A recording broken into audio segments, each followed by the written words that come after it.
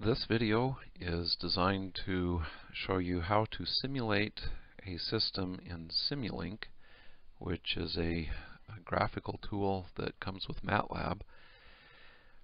When that system, the relationship between its input and output, is described in terms of a differential equation.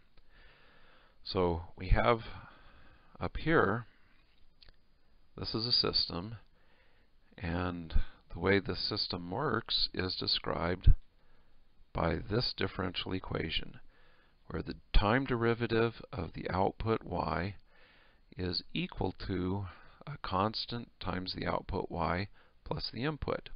This is a first order linear constant coefficient differential equation, and they show up all the time in control systems, also in signal processing systems. You'll discover at some point fairly soon that it actually is, there are ways to solve this that don't involve using Simulink, but the goal is to show you how to do this with Simulink. So in order to do this in Simulink, clean up after myself here. In order to do this in Simulink, we need to do one thing first. Simulink does have a derivative operator, but when you try to use it in the solution of these differential equations, it tends to give you numerical instability. So rather than using a derivative, we'd like to use an integral.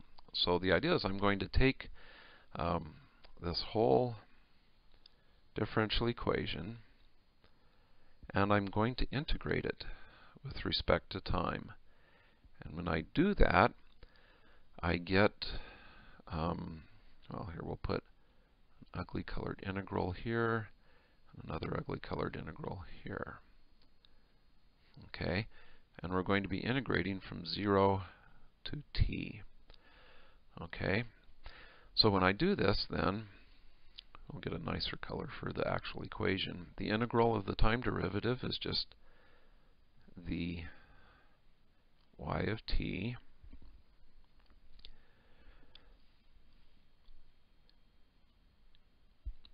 and this is equal to the integral from some initial time, we'll say it's 0 to t of a y of tau. I'm using tau here as a dummy variable of integration.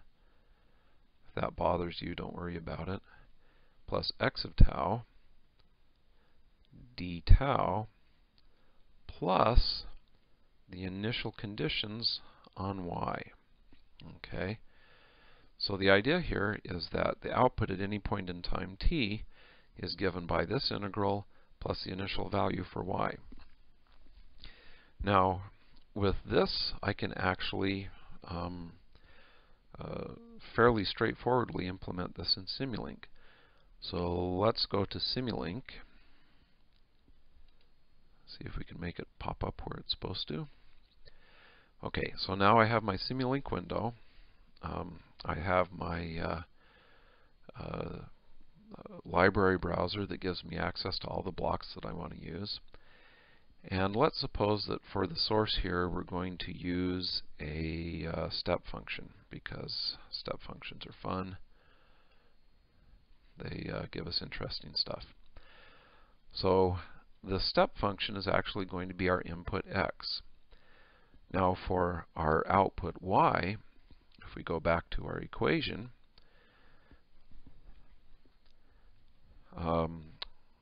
we're going to have the output y. Here we'll use a different color to mess up the picture. The output y is going to be the result of an integral of all of this stuff.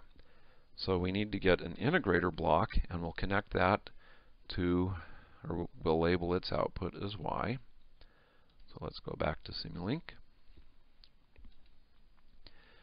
and find the integrator. One place you can find it is in the continuous pad under integrator, and the integrator is indicated by 1 over s, and there's all sorts of well, the reason for that has to do with Laplace transforms, so that'll get talked about later. And now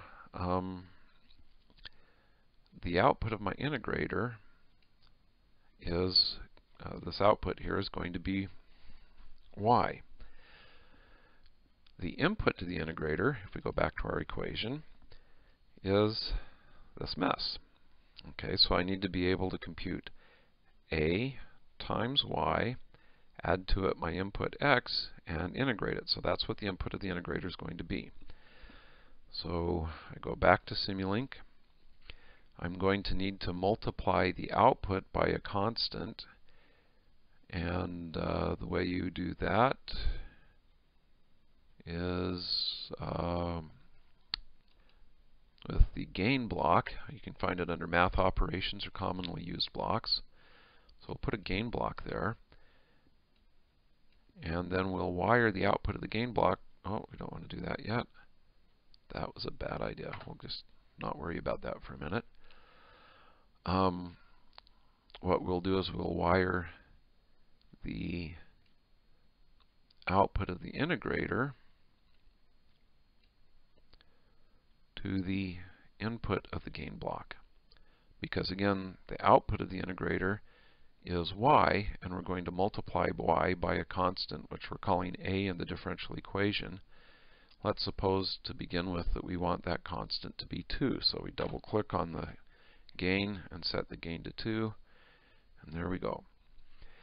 Now we also then need to add the input to this. So we'll get an adder from the math operations. And now we can wire this into the integrator. Maybe. And we can wire the output of the gain to the adder.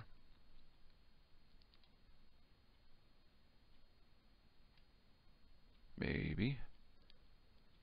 I find I have a very difficult time getting LabVIEW to, or Simulink to actually get these things to match up. Oh wow, I may spend the rest of the video just trying to line this up.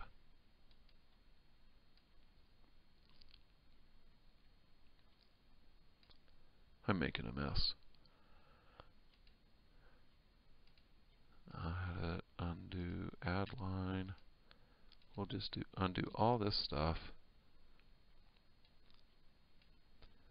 Okay, we'll take this guy and drag him over there. Ah, now we've got a connection. That was painful. And now we'll take our step input, which represents x, and we'll run him over to the adder as well. And now we have the whole thing put together. The last thing we want to do is be able to see what the output looks like. So we'll go to the Sinks menu, get a scope, and wire the scope to the output. Okay, so now we should be at the point where we can run the simulation and see what the output of our system that's represented by this differential equation will be. So we'll tell it to start. It runs for a while, and then we bring up the scope, which represents the output, and you'll notice that it's 0 up until time 1, and then all of a sudden it just gets really, really big.